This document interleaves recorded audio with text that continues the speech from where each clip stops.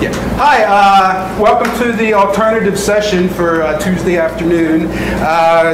This is going to be a shared talk between Kim Lewers and myself. As you can see up here, Kim is the good-looking one on the right, or on my left. And Kim is located over in Beltsville, which is indicated by this nice-looking strawberry there, which is over by Washington, D.C. Great place to have Kim located because everything she does directly applies to us here in the Valley. So we're really great that we have that program so close to us. And I'm located over here on the Eastern Shore at the Y Research and Education Center. And again, it's very applicable to most of the people here because, again, it applies to a good portion of the area. So, okay. We're going to switch off. Yeah. So this is a shared thing, and just give me a little. Sorry. And so we're going to do this. This is how we're going to do that. I'm going to start actually. Yep.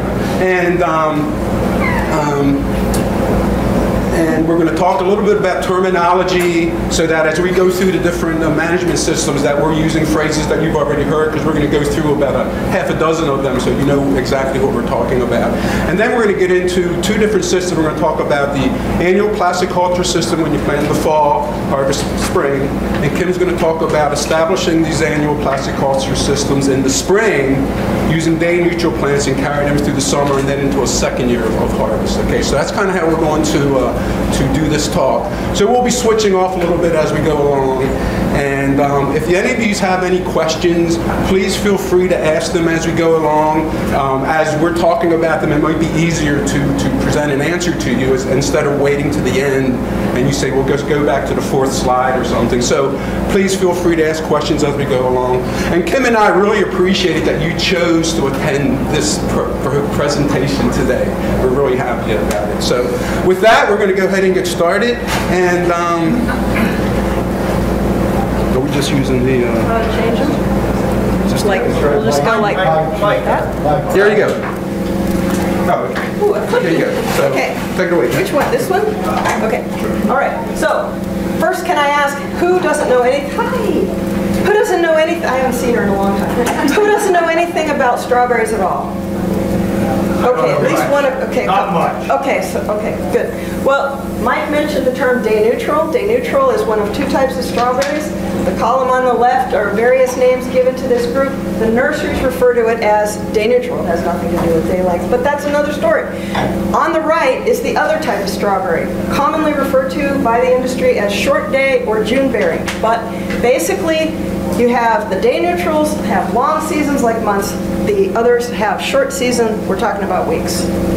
So here's an example. The black is an example of the season of your typical short day, June bearing, short season.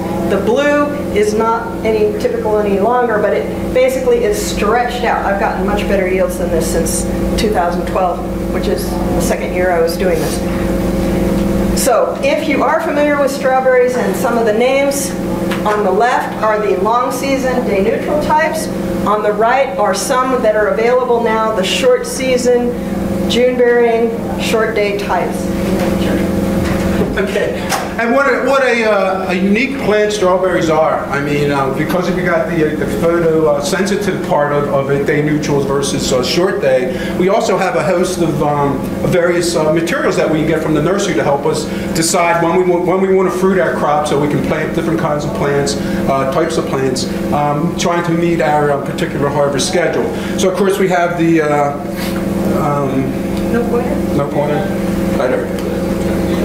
Now, okay. So basically it all revolves around the runner tip, right? Because strawberry plants are basically vegetatively propagated unless you're a breeder, which you're doing crosses and you produce seeds and you got to grow seedlings and everything. But everything revolves around the runner tip as far as how we produce strawberry plants. So everything is basically vegetatively propagated. So the most widely available plant types are the dormant, bare-rooted plants. A lot of nurseries grow them and have them on their sites. Some nurseries can have those available year-round. Unfortunately, the nursery that we deal with mostly up in New England only, they shut off their coolers in July, so we can't get any bare-rooted plants past about the middle of July. And but it is very valuable source of plants if you want to grow your own runner tips. There's a lot of varieties out there that aren't produced into plugs, but dormant plants are available, and you can actually make your own plugs if you want to. So dormant bare-rooted plants are very important. Of course, the plug plants, 50-cell plant, plug cell, very typical of what growers use to plant into fall in the annual plastic culture system. Is one of the more expensive types of plants you can buy, but again, very well adapted, easy to establish. You can hold the plants a little bit if planting is delayed. In addition to that, and again, I don't see this too much, but people are using it, and it seems to be more of a niche crop. These are called super plugs. It's basically an older standard 50-cell plug, but it's a larger cell. Usually the plant will be 60 or 90 days old, so it's ready to produce flowers and crops. So I don't think we're seeing much around town with that variety or that type of plug being available, but I think in the future we're going to see it a lot more. And then of course we have a couple other options. The fresh dug plant, which is actually dug in the fall while it's still living, so it has leaves on it. The roots are usually white and all, and it's used more in the south, but there are applications here in our part of the world where we can plant it in the fall. They aren't available till later in the planting season, but there is a place for them. There's another one called a cutoff plant, which is essentially a fresh dug plant, but it is without the leaves. Again, you use them more in the south. We do have a grower in southern Maryland that is trialing them, that type of plant this season. So we take the type of plants that we want, knowing the harvest season, and we have all these different types of culture that we can grow these plants in. Of course, the traditional matted row perennial system that we're not going to talk about at all today, but it is still grown. A lot of acres are still grown as the matted row system. So more recently, say recently in the past 30 years, we've seen a resurgence of plastic culture annual system. So not only California and Florida are using that, of course we're using it up here in the Mid-Atlantic and out into the Midwest and everything. So it has become more of a popular type of growing strawberries. And when you couple that, the plastic culture system with the use of tunnels, whether it's high tunnels or even low tunnels, multi-bay, single bay, you really can start pushing the advancing the crop earlier in the season or taking it further into the fall without too much added infrastructure other than the tunnels. And ultimately, the best, well not the best, but another way that really increases your options is the use of out-of-soil production and growing in the greenhouse. I mean, we can probably get your crop of strawberry in Maryland probably 8 months out of the year, just using tunnels and standard practices. But when you want to produce berries in the dead of winter, you got to have a greenhouse because you're going to need supplemental heating and supplemental day length, basically, in order to get plants to grow vegetatively for a while. So greenhouse would be the only way that we could really accomplish good production in the winter months. So strategic forcing is a term we've been hearing lately, and I can talk about a little bit more just to get you an idea of what strategic forcing is. It's to advance plant growth, basically, and normally we're going to be using floating row covers to do that. Basically, we're trying to increase the temperatures under the row cover to give the more growing degree days for the plant to get growing, produce flower buds, and of course we can do that in the fall or in the spring, and again I'll get into that a little bit later. Overwintering, these crops do need some sort of protection in the deep winter, mainly January, February months. Right now, the go-to materials, if you're in that climate that you do need the frost or cold overwintering, we use floating row covers. And of course, if you know anything about floating row covers, you know they come in different weights, usually expressed in ounces per square yard. The heavier the weight, the more cold protection they can give you. Multiple covers are certainly an option. In fact, we struggled with a 2-ounce cover for years, and what a workout that is, moving that around. So I've gone to using multiple covers as opposed to one heavy cover. But you got to understand there are limitations to how far these covers can protect you, because winds really decrease the effectiveness, and I'm going to go into that a little bit later. Straw mulch is the go-to material for the perennial matted row system. It's locally available. You apply it to the rows in the early winter, and then in the spring you can pull it back so the straw is in the alleyways, gives you a nice walkway pass and everything. There is some people that do apply it to annual plastic culture beds. We've tried it at our site. We have a very windy site, and we found that it does need to be reapplied at some point during the winter because a lot of it will blow off the tops. But it is an option to use straw. Frost freeze protection, like most fruit crops that we grow, they flower early in the spring, and but of course that's still the window of having frost and freezes, so we need to have measures in place in order to protect the flowers and unopened flowers actually. And usually the go-to way to do that is row covers, sprinkler irrigation, possibly a combination of the two. But really you need to know what the critical temperature is for the stage of plant that it may be when temperatures look like they're going to take a nosedive. And so really the only way that you know how much frost protection you're going to need to provide is of course knowing how low a temperature is going to get, but you're going to need to know what the critical temperatures are for strawberry. And if you've grown strawberries or any tree fruit or shrub type of fruit crop, you've probably seen tables and pictures of the different how much different phenology of the plants are cold sensitive or not. And we go right down the line. Basically, a dormant strawberry plant can take down to about 10 degrees Fahrenheit, maybe a little bit lower, maybe not as low. Of course, it's called somewhat cultivar dependent, and it can also depend on how dry the air is actually. Sometimes you can get a few more degrees of protection lower just because the dew point is lower, and then something that what they call supercooling kicks in, and the plant is actually able to survive lower temperatures than maybe sometimes of what we have recorded in the past. So 10 degrees is kind of a good baseline. If it gets down to that temperature, you got to start worrying about it, and so 10 degrees is kind of the temperature, and then from there it goes, the temperatures go up. Tight buds, it's in the teens, buds at the top of the crown, teens, emerge buds, meaning they're just starting to elongate, but they haven't quite elongated to 20, 25, and of course open flowers and popcorn stages, 30 degrees. So we got to know all that in order to know how much protection to put on. Okay, so that's kind of the background of some of the terminology we're going to use. So we're going to start talking about the two systems, and I'm going to again talk about the annual plasticulture system, fall establishment for spring harvest. Okay, so the annual system is a high input, high risk ag enterprise. Of course, the high risk is that you've got a lot of money invested in to get the crop in the ground. It blooms early. If you're not prepared to frost protect, you could lose a lot. So it is a high risk enterprise. But strawberries have the highest potential to produce the maximum profit, basically, because of the yields that they produce, and as popular as they are, you get a lot of people wanting your berries. So you can get high yields of high quality fruit using this system. The plant type used, as I mentioned, you have the whole host of plant types that we can use in the annual system.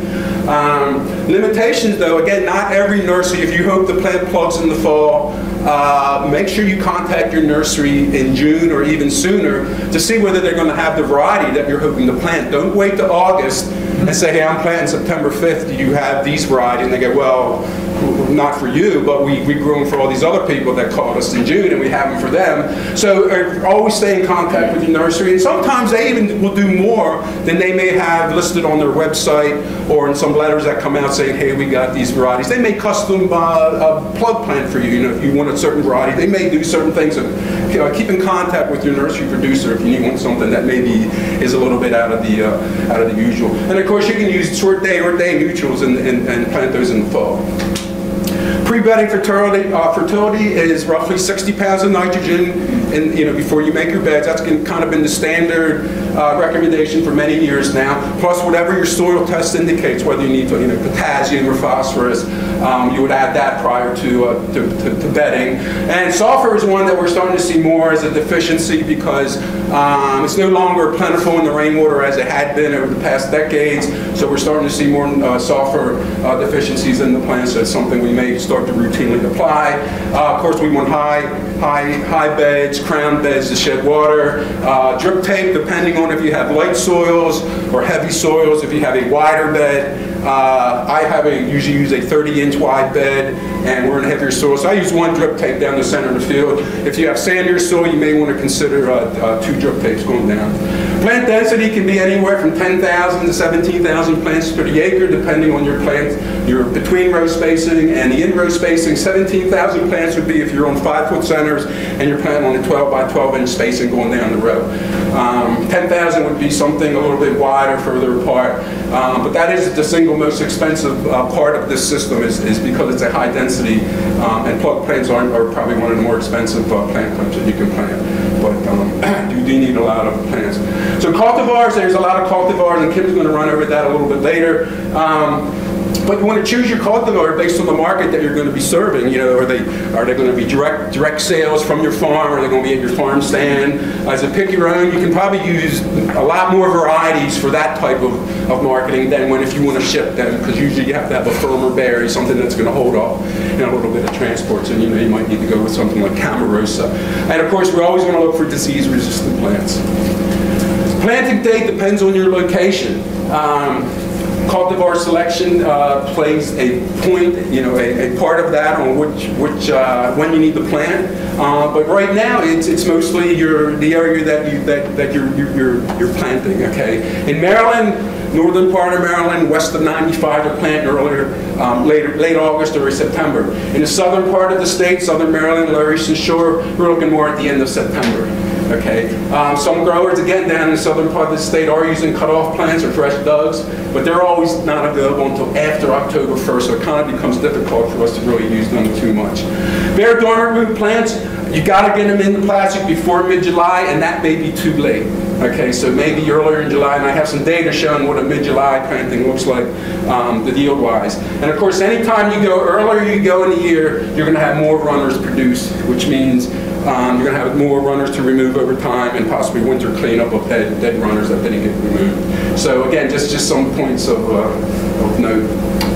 Strategic forcing in the fall with floating row covers.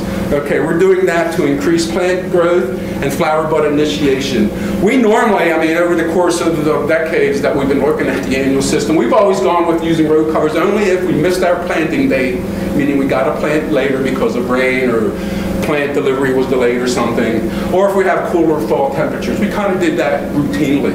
Well, more recently, recently actually started back in the early 2000s, Gina Fernandez down at NC State did some work where she showed that deploying a floating row cover for as little as 2 weeks in the fall can increase your yields by about 14%. That's a pretty good increase, and for a little bit of work of putting those covers on for a short period. And then Jeremy Patterson, even a little bit less than 10 years ago, did some research where he basically ran it through and basically said, yep, that is exactly right. You can get, for as little as 2 weeks of row cover use in the fall.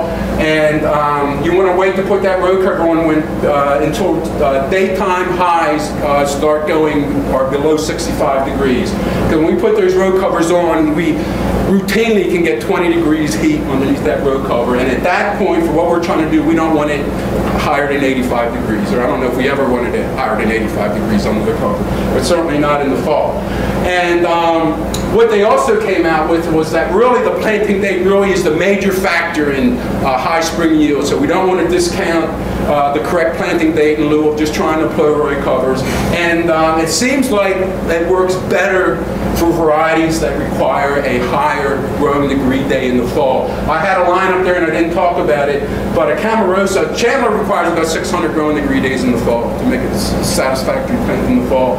Camarosa needs about 800, and we believe Ruby June, which is, I think some people think it's going to replace Chandler, is also along the Camarosa line that it needs more growing degree days. So that's why we would use row covers in the fall. And we actually did a small trial a couple years ago where we planted 4 different planting dates in September. We let the plants get grown and established for about 3 weeks before we started putting the row cover on for 2 weeks. So on September 9th, we waited 3 weeks, put the row cover on for 2 weeks, took it off, and for each additional thing. And we did increase the heat units, absolutely.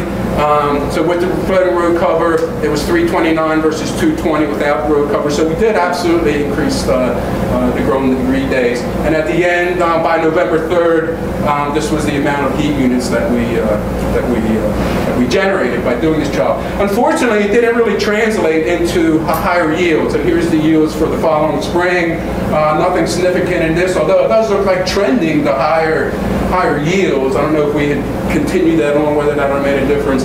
And without a floating row cover, there was absolutely no difference between the things. So this was Chandler, and Barclay Poling, who kind of started this whole fall, or not started, but has been working with using row covers in the fall, said that, well, Chandler probably doesn't respond as well because it doesn't require as much heat. So what was the row cover weight you were using? Row cover weight you were using? 1.2. That may be part of it. Yeah, they recommend a lighter row cover normally, right? More light went through. Yes, to allow more light transmission in and everything. That is exactly right. So there could have been a couple of things why it didn't work for us that year. Overwintering, again, we have to do it, and generally we think of overwintering as January, February. Again, as mentioned, strawberry crown damage can occur at 10 degrees, and we prefer that it cools down slowly as opposed to being 60 degrees today, 10 degrees tomorrow. That would be worst case scenario. Roller coaster temperatures in the winter drive growers crazy. It drives me crazy, particularly when you have these January warm-ups and it's like, well, if they're saying it's only going to last 3 days, well, is that enough to start the time clock going for strawberries to start growing? I can't answer that. But I know if you start getting a week of warm temperatures with the row covers on, you probably want to go out there and take it off for a while. Of course, floating row covers or straw are still our two best options for overwintering.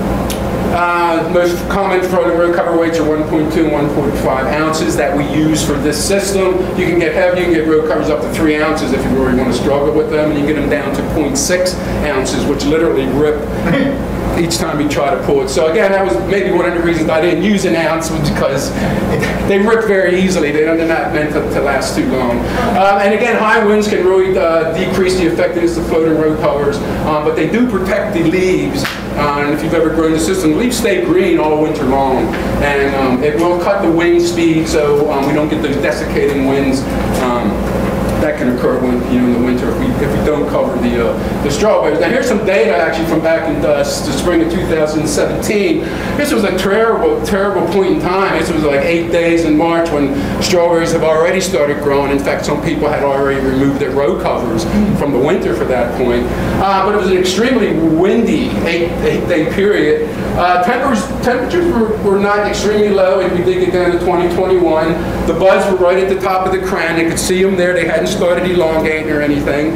So we put 1, 2, or 3 row covers. And I just wanted you to direct your attention to the March 12th. It was 10 miles an hour. The low temperature was 20 degrees. With one row cover, it was not affected at all. We had bud damage with that. It wasn't until we put that second cover on that it kept it above, so we didn't experience any damage. 2 days later, March 14th, it got down to 21. It had been colder the past 2 days. 20 mile an hour wind speed, 1 cover didn't do it, 2 covers didn't do it. It wasn't until we put that 3rd cover on, and then that was even a little marginal, whether or not we experienced some damage or not. So row covers aren't the answer to everything, but at this point, that's what we have. With these wind speed, it would not have been feasible to do overhead sprinkler. You could do it.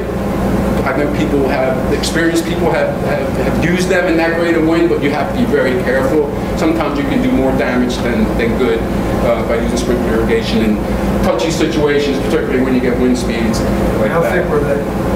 What's that? How thick were these? How thick were these covers? 1.2. So again, strategic forcing can also be done in the spring.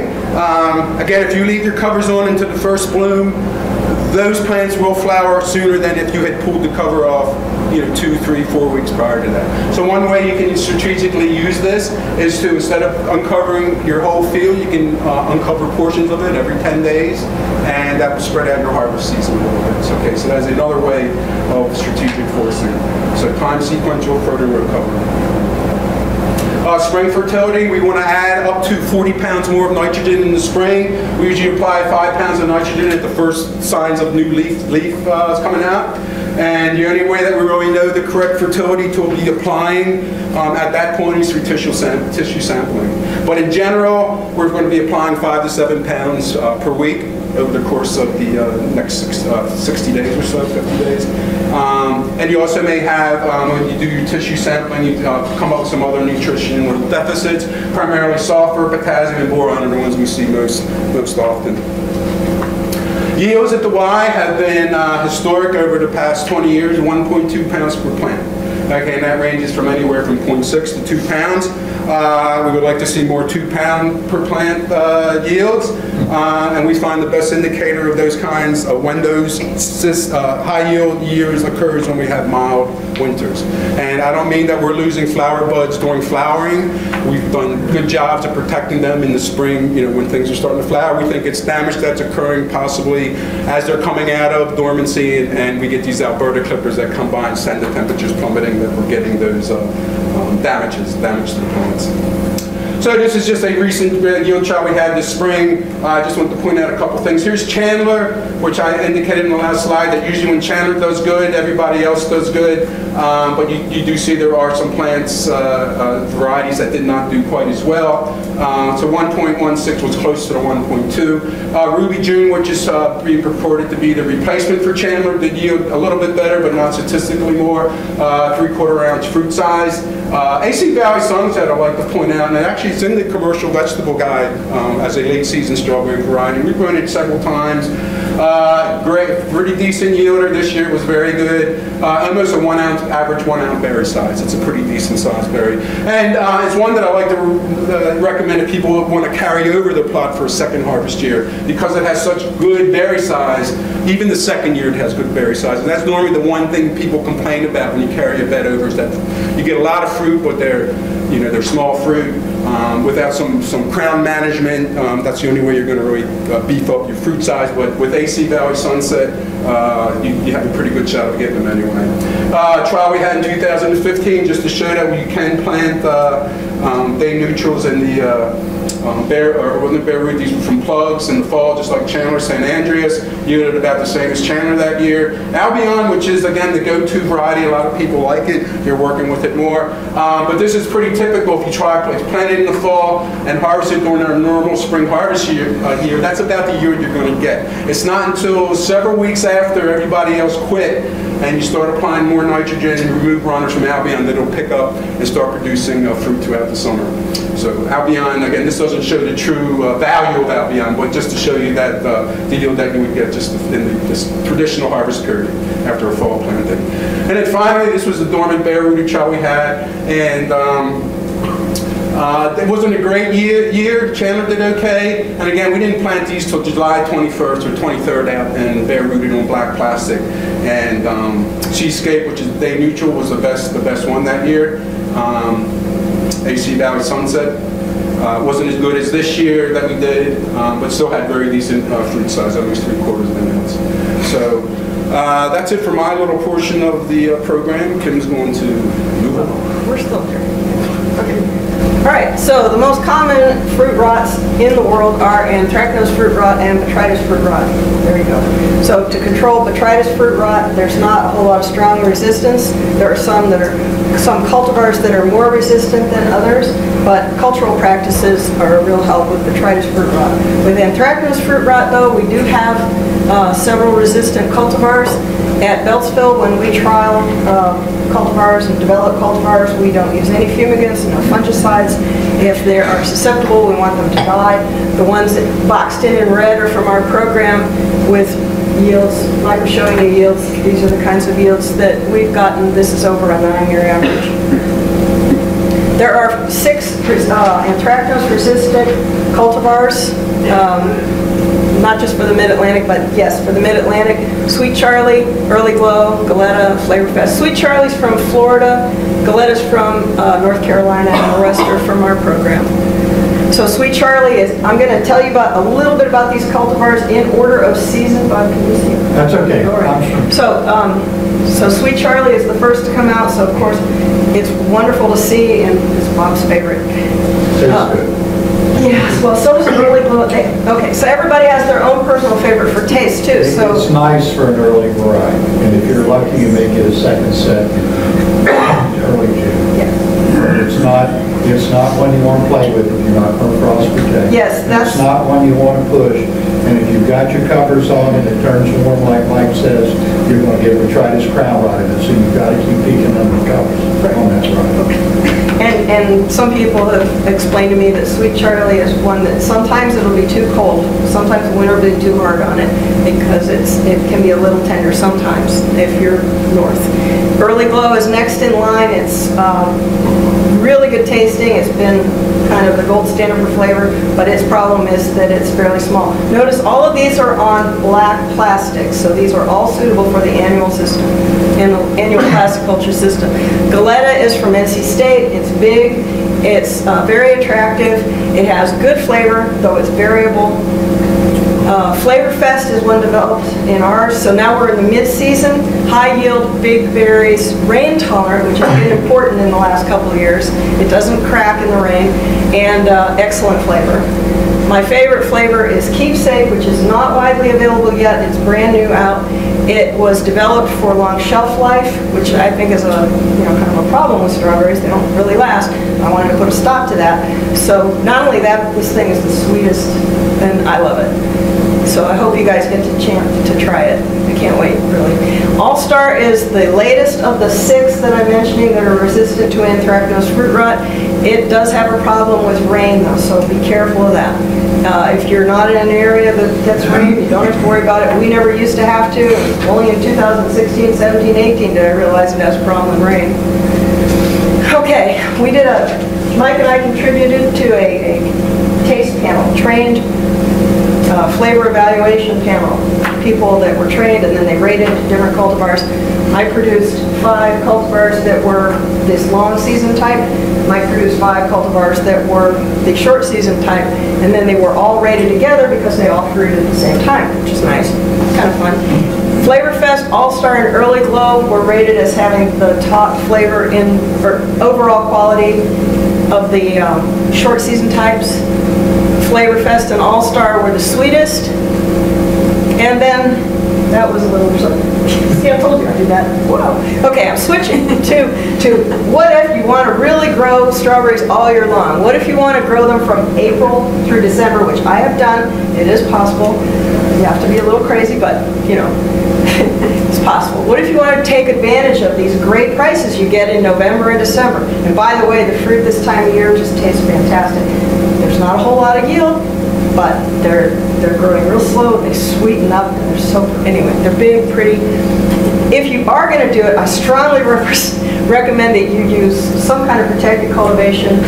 I wanted to use low tunnels because, well, I'd heard about them, and they actually weren't really being used in our area until I started using them.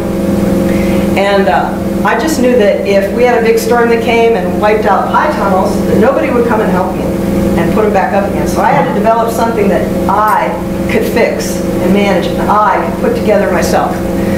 So one of the reasons I say you really want to use some kind of protected cultivation, and I strongly recommend low tunnels, is because I compared low tunnels with open beds. First thing to notice here, the gray is open beds. The blue, I guess it's blue, and this is the slide, is the low tunnels. Notice how the blue starts earlier here. You get earlier season. Notice how it stays longer. The difference between the solid lines and the dashed lines are the amount of rot that you get. You get a lot more rot in open beds, fruit rot, than in low tunnels. The most important one is, again, our friend anthracnose. I just love this slide, so I use it a lot. If you've seen it before, I'm sorry, I love it. Okay, and botrytis. Again, like I said before, these are the 2 major problems. But we didn't see these under the low tunnels, except for one year when I messed something up that I'm going to tell you about later.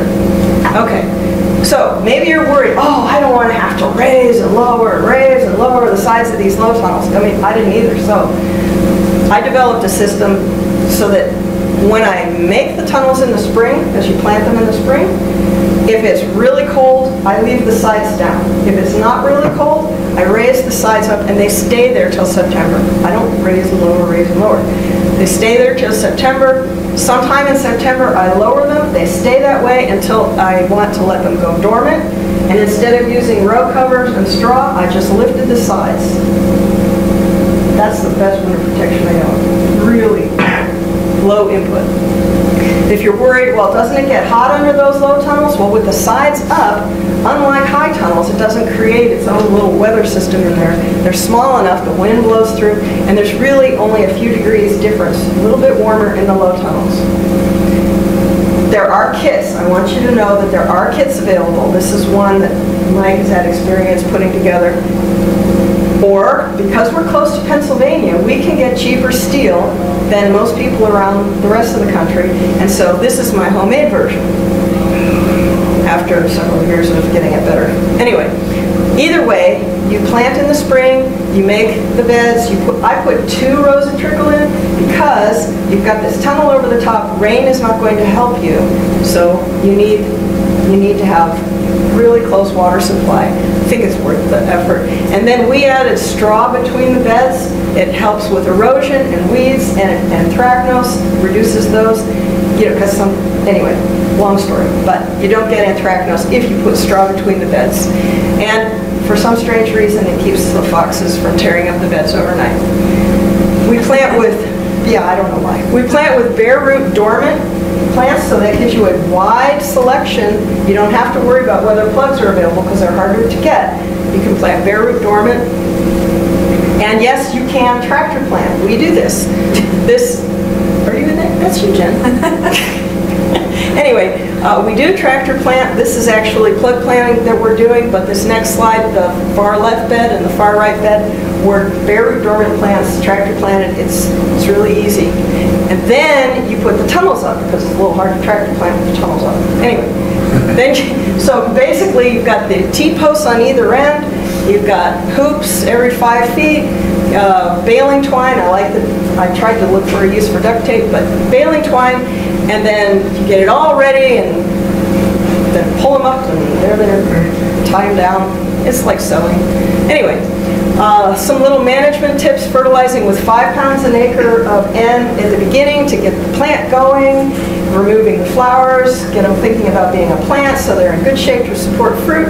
Then later reduce to 2 pounds an acre, harvest often, and water, be very careful, water only after you've just harvested. You don't want to push water and expand that fruit like a balloon on ripe fruit, because this is what happens. Mucor, which is everywhere, related to black bread mold.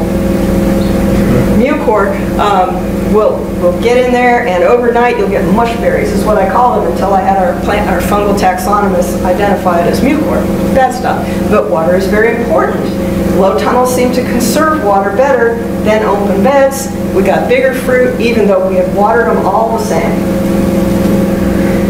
Frost protection can be done in multiple ways. I've been using the water. Whether the sides are up or down, you don't actually have to get plants wet to frost protect them. That's with water. That's an interesting thing that I learned accidentally, even though the dogma is, no, you have to get water on there. It's an old dogma, but it turns out it's not true. And it's very effective. With the sides down, I know you can't see this, but the temperature here in black and blue got down to 18.95 degrees, but look at that purple line steady all the way across. Oops. Hope I didn't do damage. Anyway, it really works. It's amazing. It does have a downside. Make igloos. And you have to remove the ice. I was having fun there, okay. But you have to remove the ice before the sun comes up, because when the sun comes up, half the tunnel melts and the other half doesn't, and it goes, and it crushes it, and then it's a lot of work to get it back up. So that's why I would like to learn more about using row covers. I tried it once before. I told you that I'll tell you how I messed up something. I tried it once, and unfortunately the humidity went up because I used both row covers and sprinklers. The row covers froze in place. I couldn't get them off like I could with just plain ice. And the humidity went up, and I got botrytis that not only wiped out my fall crop, but the following spring as well, which is a real waste, because when I show you how much the yield can get the next spring, you'll see why that was a bad thing. And then sometime in the fall, when it's time to lower the sides, when the highs are only like 65 degrees or so, you lower the sides of the tunnel so the straw doesn't get in there, and you shoot more straw over the top, because the straw degrades through the year. And it's nicer to walk on it when it's not, you're sliming all over the place. And you're still picking through December, so it's nice to have nice clean straw to walk on. And again, there's erosion and weed control. A couple of little construction tips. I'm not going to belabor this too much, but I tried thinner steel to, because somebody told me I wouldn't be able to bend the thicker steel. Not you, but you've heard it before, I'm sure. Anyway, 1/4-inch steel or more. I use 1/4-inch steel. I've never tried to use anything more, but I would never, ever, ever use lightweight steel because the tunnels will flop too easily. Also, people just instinctively, they want to tie that plastic really tight from end to end of the tunnel. They're going to pull it so it's really tight. That's the worst thing you can do. Tighten it on the hoop. Otherwise, those end hoops will go like this, then you've lost your tension and the whole thing comes apart. So another thing, you may not know, but there's lots of different kinds of plastics out there that you can put over the top. And I wanted to know what kind is the best. At first, when I started doing this research, I started with what they call standard clear. But then I wanted to try a couple that blocked IR light or infrared light, which is equated with heat. And I wanted to try some that were supposed to block out, they were supposed to be nice to cool the temperatures underneath. So for 4 years, I tested these. I also worked with a collaborator at Beltsville, David Fleischer. And one of the most interesting things to me, maybe some of you already knew this, but strawberries really can't absorb more than about 50% full sunlight. So I was really surprised to see this. But it's nice because in the wintertime you don't get that much. But I did learn also, he learned it, told me, that under the tunnels, the plants can process light 46% more efficiently than in the open, which I thought was pretty interesting. And you can just tell looking at them. They look happier under the low tunnels. The leaves are more relaxed. The thinking is it's diffusion that's causing it, but I don't know for a fact. So here's the four kinds. There's 2 in blue that are supposed to cool the plants. I thought these would be nice in the midsummer, August, September when it's really hot. And then there's the standard clear is up here on the top. Standard clear and the green one, which is IR diffusing, not blocking, but diffusing. So they're really about the same. And then the cooling plastics are very different from everything. So, using multiple cultivars, just quickly looking at yield, percent rot, market score, marketable yield, and varied weight, Monterey was above average most of the time. Albion was above average for most of those traits, except it's a little light on yield. Portola is a little light on, well, it rots. It gets more botrytis than most. Not botrytis, sorry, mucor. Also, it seems to attract Drosophila, Spiderwing Drosophila, which of course makes it vulnerable to everything. And then, just quickly, of all the films, this IR diffusing one test seems to be pretty good for all of them. So I think I'm going to be switching to that. Interestingly, those 3 cultivars yield more the year of planting, so that's from about July 1st through the end of December, than they do the following year, which is mid-April through the end of June. And the test film that I was telling you about helps compensate from that because it helps produce more yield in the year after planting. All right, overall quality for these data was the same test. We got Albion and Monterey, which were 2 that I already listed, were best. Portola just doesn't have any flavor. That's the problem, at least not in our fields. In other places it does. So when it comes to cultivars, even though I'm a breeder and I have my favorites, I would strongly recommend try multiple varieties, and you never know, something may do really well for you that doesn't do well for others. This is how the yields have changed. There's 4 years of data here, 4 different bars each month. Notice how they got higher every year? That was my learning curve. I strongly believe that was just reflecting my learning curve. So when you start this, or anybody that you work with that starts this, start small and work up as you get better at it. Okay, if we have time, so let's say you've never grown strawberries before and you're mostly agronomic, which is meaning has a lot of agronomy in it. How's this going to fit into your crop rotation? The one we use is right up here, top left. Plant strawberries, then the next year you fruit strawberries, take out the field, plant rye vetch, follow the next year with something that you can use permit on, because our biggest problem weed-wise is yellow nut sedge in strawberries. And then follow with rye vetch again, soybeans. Roundup Ready soybeans allow you to kill nut sedge another way. Follow with rape, which is use that as a biofumigant. Maybe another crop of rape in the spring. Don't let the rape go to flower because it'll attract thrips. The other problem in the Mid-Atlantic, especially the Delmarva, is nematodes. So anti-nematodes here are the rye and the Sudex, and if you want to substitute the sorghum, you can, and the rape. Did I miss any? Okay. I didn't. I didn't stop playing that. Oh, okay.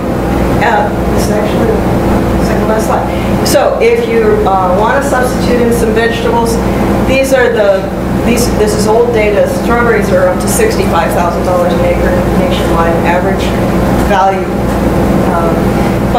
But these other crops you can see have good values, but you don't want to rotate in with strawberries anything that's susceptible to verticillium. So no tomatoes, no peppers, no melons, no cucumbers. But your cabbages and mustards are fine, and then there's even sweet corn, which you can substitute and permit with. So we got a couple minutes for questions. Any questions? Kevin or myself? Is there any headway on increased propagation of flavor pest? Actually, we went backwards on that. I was real disappointed that Lassen Canyon quit producing plants for the plug producers. And so we're scrambling to find more people to produce those. For bare roots, there's plenty. The supply goes up and up. Demand is still going up too, but yeah, and as far as replacing Chandler, Kim's never, well, I won't never, but she's not a big fan of Chandler. So. Well, to be fair, the way we grow it is not its best way. And you don't want to put straw in Chandler. Exactly. See, That's one of the things you observe here is Chandler and some of these California varieties never go dormant. And if they don't go dormant, they're still taken away even through the row cover. When you put straw on them, they're not getting the light.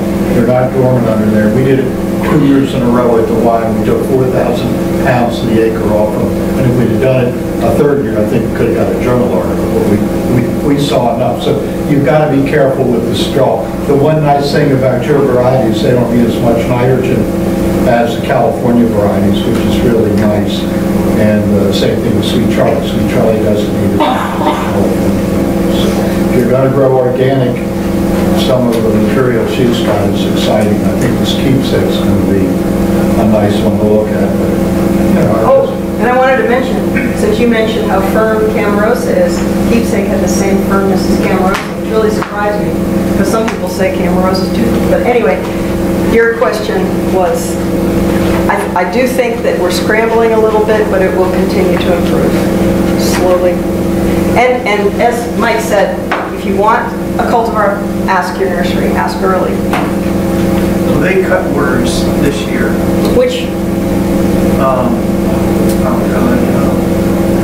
Maplewood and Q-Pack. Okay, but Q-Pack was able to sell some Flavor Fest? Well, they had it, Good. but you know, when you need, Right. you know, 100,000 plants and they send you 10. Ouch. Yeah, that's not going to work. And what's worrying me is from where I am in the world is that although we continue to see the value in that variety, its quality and its sustainability, and that it's so much more tough. It's so much tougher. We've always seen it since it was a number. It was such a tough plant. But if they can't get it, they're going to stop fooling with it. Right. I worry about these things. We really need some way to make sure we're getting a consistent plant population at the right time, because we really want like that late August plant, plug, and where do we get them? More nurseries are starting. I mean, Cottle has it now.